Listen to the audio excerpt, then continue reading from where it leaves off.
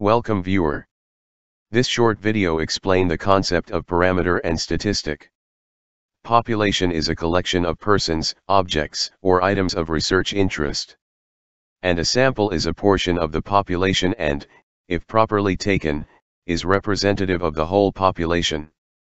A descriptive measure of the population is called a parameter. It is usually denoted by Greek letters.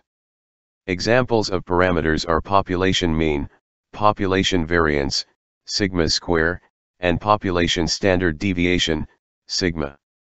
A descriptive measure of a sample is called a statistic.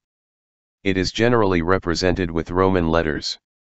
Examples of statistics are sample mean, x bar, sample variance, s square, and sample standard deviation, s. Thank you for watching. Don't forget to like, share, subscribe and hit the bell.